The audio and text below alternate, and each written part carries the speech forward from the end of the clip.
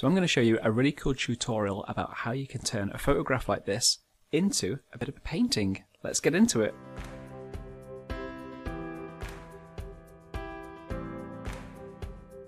So to begin with, you can use any photograph you like. I'm using this one of some seasonal vegetables, etc. But it does work kind of quite well, I found in practice beforehand, with images that kind of have that almost like Renaissance style. So portraits can be kind of quite nice when they're a bit more low-key, a bit flat, a little bit more retro. But it's not to say that it's exclusive in any way, shape or form. But either way, let's get straight into it. Firstly, what we need to do is to create a new layer that we can kind of create our painting on. So to do so, we're going to go to Layer, New, Layer. So we'll just call this one Painting. What we also need to be able to do as well is to be able to see our painting as well as see our document underneath. But sometimes when you're working at full opacity, it can be pretty hard to kind of tell the two layers apart. So just to help with that, we're actually going to unlock our base layer. So to do so, we're just going to click on this little padlock down here. So we've now got our base layer, and we're just going to reduce the opacity of that to around about, well, ultimately it's down to whatever suits your eyes. I'm going to go around about, let's say 70%, around about there. You can choose kind of whatever opacity you like. It's just how it helps you that you can see your top document, you can see our painting layer, as well as being able to see the background, but not too much. Now what we need to do next is go and grab a brush, but this is a special type of brush. This is what we call a mixer brush. So you'll find the mixer brush not normally with this brush tool up here, the most commonly used one, but again down in the sub menu with the other options here. If you press there and hold on to that, you'll actually see an option called mixer brush tool. So if we select that, we get loads of different options at the top here. Now again, depending upon how you want to create this, you can go back and you can change these settings every now and again if you do this tutorial a few times over, but I'm going to show you the settings that I use that I found kind of quite suitable. So this first option here is about loading the brush after each stroke. We're actually going to turn that off. We don't really need that for this one. And then this next option here, you'll see if you hover over these icons a little bit more, is about cleaning the brush after each stroke. We are going to turn that on. So you can see the differences. Off is like a light grey, on is it's a darker grey, sorry. Right, so further moving on, you have got some presets that you can choose from here, but again I'm just going to show you some of my options that I've used in the past. I'm going to reduce the wet around about 30% or so. I'm going to take the load down to around about 27. So this is just how much paint it actually carries and the effect of it in a way. So with the mix, I think we'll drop that around about 35-36%, and again our flow about similar. Take it down to around about 30 or so.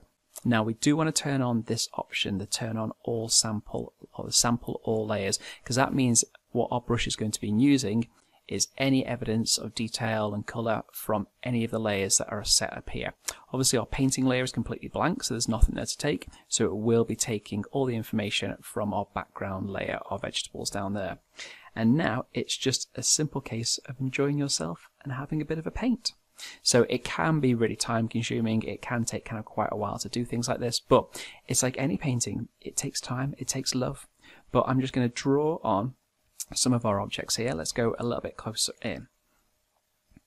So let's go down to some of the potatoes at the bottom here. We can adjust the size of our brush by using our open brackets and closing brackets effect.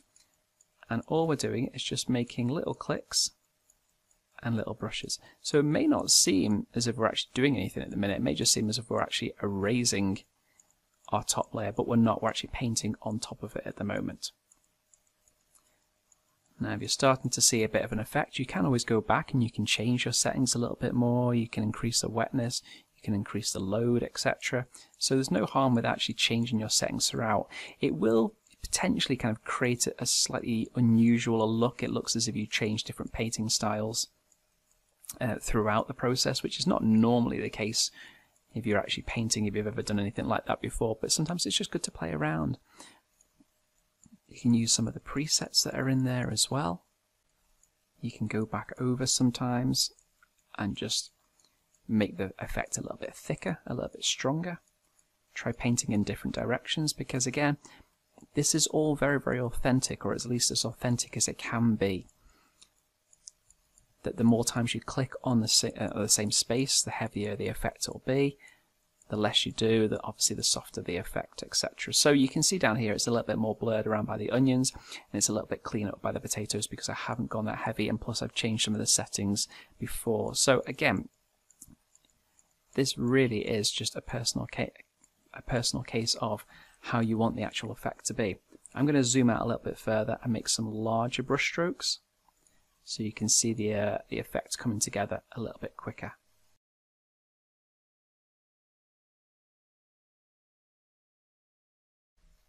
And there we go.